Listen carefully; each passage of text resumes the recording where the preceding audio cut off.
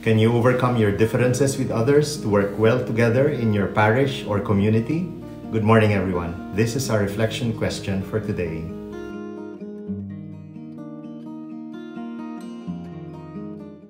The year was 1770, and in a small Italian church, two altar boys prepared for benediction. Annibale della Genga and Francesco Castiglione entered the sacristy, put on their albs, and grabbed the heavy brass candlesticks. And then they began to bicker, arguing over who would stand on the priest's right for the procession. Their quibble escalated into a shouting match. Alarmed parishioners turned their heads to the back of the church to see the commotion, and that's when it happened. Castiglione cracked Della Genga over the head with his candlestick. Blood dripped out of Della Genga's head, and both boys began shoving each other. Shocked parishioners screamed, "Throw them out! Throw them out!" So the embarrassed priest grabbed the boys, led them to the door, and tossed them out of the church. Now fast forward several decades to 1825. 500,000 people gathered in Rome for the Great Jubilee celebration. The Jubilee occurred every 25 years, and its grand climax was the opening of the Holy Door at St. Peter's Basilica. Traditionally, the Pope would knock on the door 3 times with a large silver hammer and sing, "Open unto me the gates of justice." On the 3rd knock, the door would swing open and the Pope would lead his people through. The symbolism was rich. Pilgrims from all over the world coming back home to the church, following their leader through the great Porta Fidei, the door of faith. So this Jubilee year, in front of thousands of pilgrims, Cardinal Della Genga made his way to the door. It was 55 years after the candlestick incident. Only he was no longer Cardinal Della Genga, he was Pope Leo XII. And as he neared the door, he turned to the cardinal beside him, Cardinal Castiglione, and said, "Let me have the hammer." With a sly grin, Castiglione replied, "Just like I gave you the candlestick?" Amazingly, 4 years later, Castiglione succeeded his friend and became Pope himself, taking the name Pius VIII. Now, if you told any of those pew sitters back in 1770 that they had 2 future popes in the back of their church, they'd laugh you out of the building. Those 2 boys, the ones shoving and whacking each other with candles? You've got to be kidding me. Today is the Solemnity of Saints Peter and Paul. They are arguably the 2 greatest apostles of Christ. Peter was the first pope and the rock on which Jesus built his church. Paul wrote most of the New Testament, with 13 attributed to him, though most scholars agree only 7 are directly written by him. They came from different backgrounds.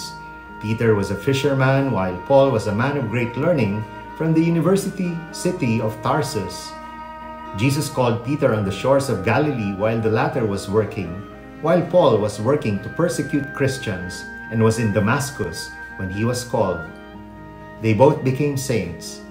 But at some point during their mission work, they quarreled a lot.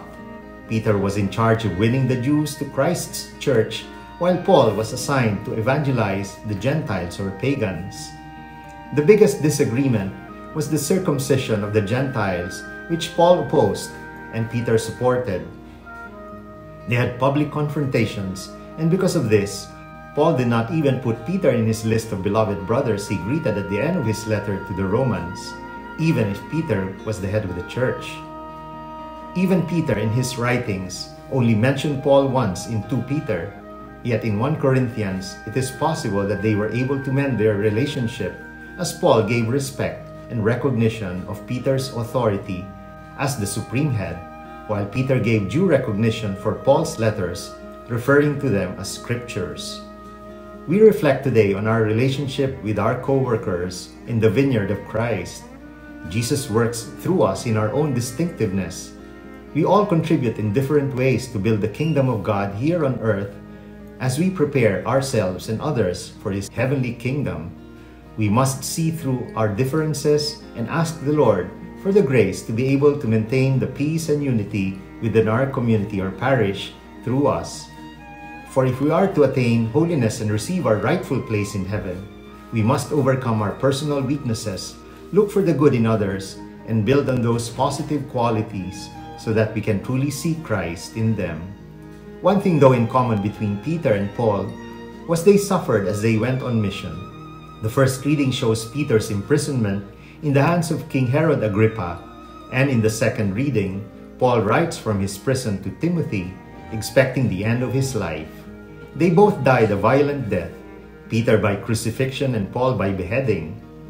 We too must constantly die to ourselves, rid ourselves of the pride to work with others, and give respect to the wishes of our Lord, for the mission of evangelization we are called out to accomplish, and the holiness we are called to attain.